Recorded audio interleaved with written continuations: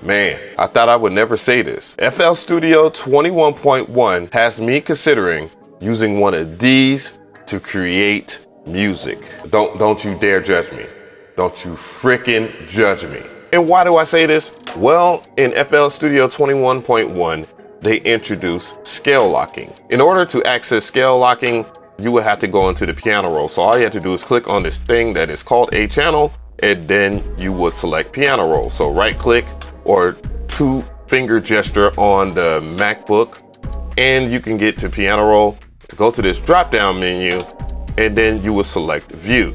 So from view, you can go to scale highlighting. What we can do right here from scale highlighting is just select a C. Make sure that you right click or two finger gesture to keep this menu up, and then make sure that you have snap to scale on. So what I need to do is go over here and select a minor, because you know, minor is the thing to do, right?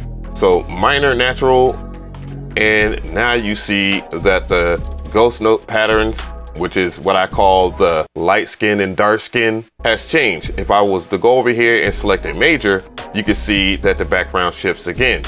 And what I need to do right here is just go right back, and now we can write in a C minor.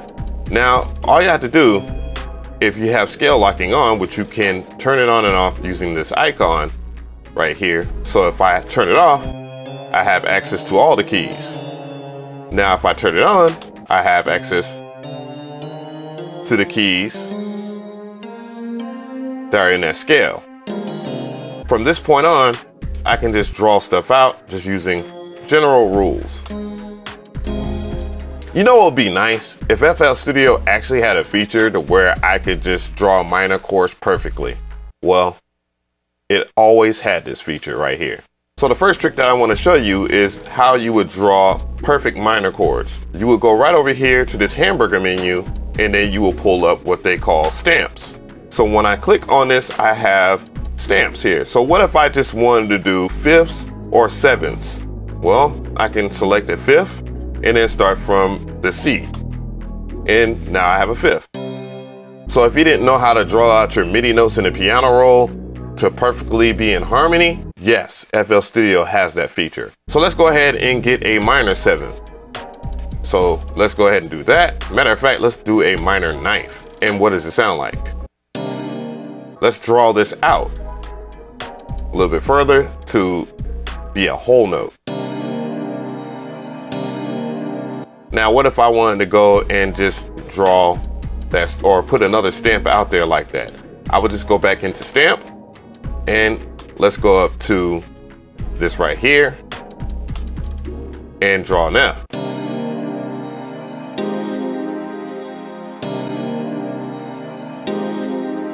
Now you see why I want to use a mouse? And just like that, we have perfect minor chords that fit into that scale. Let's go ahead and make a quick little melody using these chord progressions that we have right in front of us. So what I would do is just go and, press Control and then highlight all of these chords right here, and then press Alt and A. Alt and A will bring up arpeggio mode. And this is a good way for you to get quick melodies. Essentially in art mode, what you can do is a few things that I've talked about before. You can do a chord mode and then do time manipulation. And then you can change the patterns, flip, alternative, and so forth. And then you just adjust the time. And this is one of the quickest ways for you to create a melody without trying. Dead serious. So what I did here was draw out MIDI notes using scale locking, stamps, and the arpeggio setting. And let's just hear it real quick.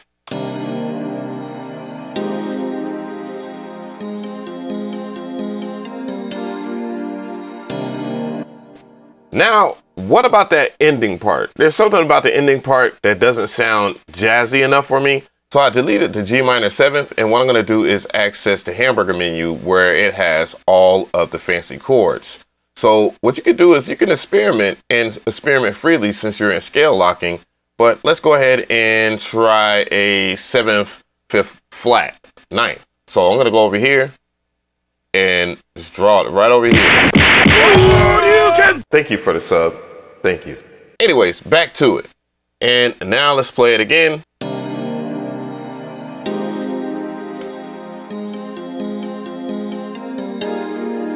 Now I don't like that, so I'll just go ahead and delete it.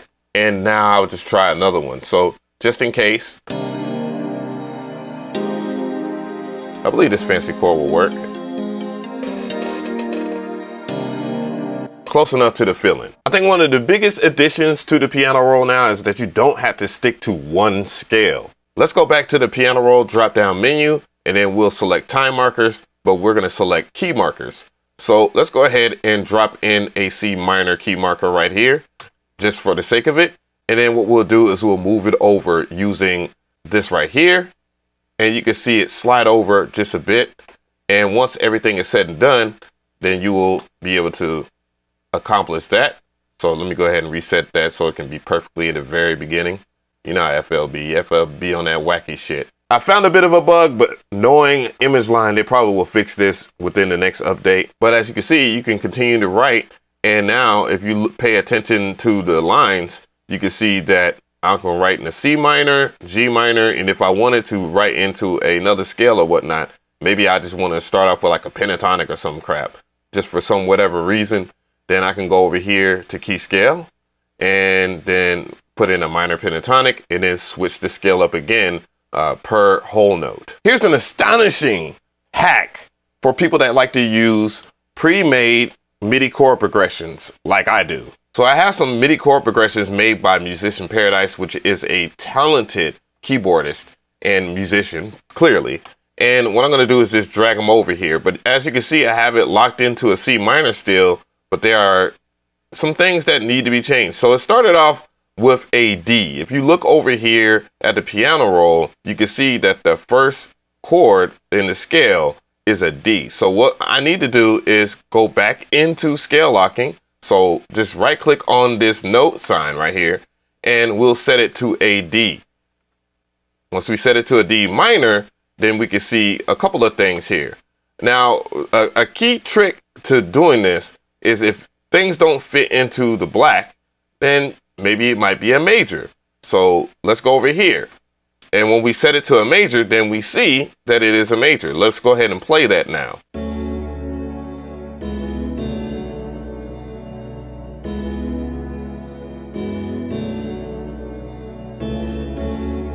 But when we look at this further, we can see that there are things that are still hitting on the black side of the notes. So that isn't in the scale, right? But if I took it down, that doesn't feel right. And that's because of fancy chords. So what I need to do is just go ahead and turn this off so I can drag this note back over. Even though that trick isn't absolute, like giving you the whole DNA of what you can do as far as controlling the MIDI or drawing out the MIDI, one thing is absolute is this right here. If you want to go a step further, then I will tell you right now that the FL Key Mini is a good way to start. It's a good way, nice controller. And the other thing, Key 37, not to mention this baby right here, which is this big mug, the Key 49. Let me explain. So I have the Key 37 right here. And the reason why I brought this up again, because you can lock in scales and so forth and play chord progressions. So all I had to do is just lock in the scale, and it's pretty simple. You just press shift and scale. So let's go ahead and record it inside of FL Studio. So I'll just arm record right here and then hit metronome. And then you can also quantize at the end.